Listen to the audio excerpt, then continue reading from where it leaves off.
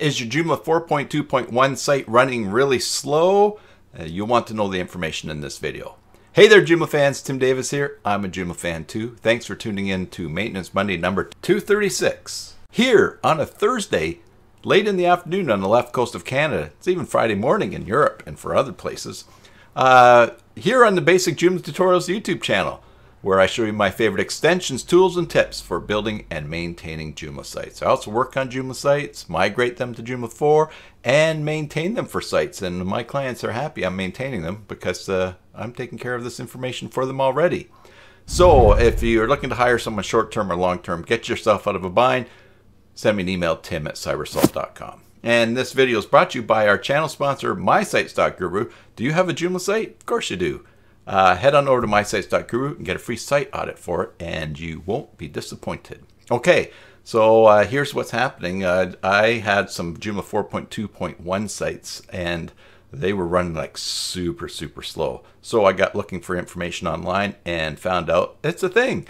But here is the fix. So let's turn our attention to the screen, and we'll check it out right now.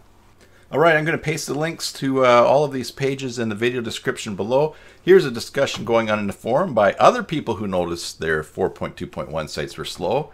Here's a discussion in GitHub by the people who are working on the fix for what is going on. And hey, look at this speed test here. This is for the back end of a just plain Joomla 4.2.1 site. Look at this, 5.3 seconds time to first byte, the first load. All right, what's the issue? Well, going to go to the back end of your Joomla site. You're going to go to System, Plugins.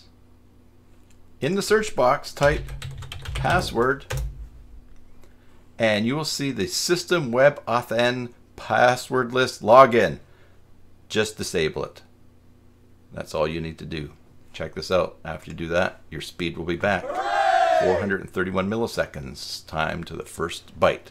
That's the fix for it. I hope that was helpful. Subscribe for more videos. Until next time, enjoy your Joomla site, and God bless.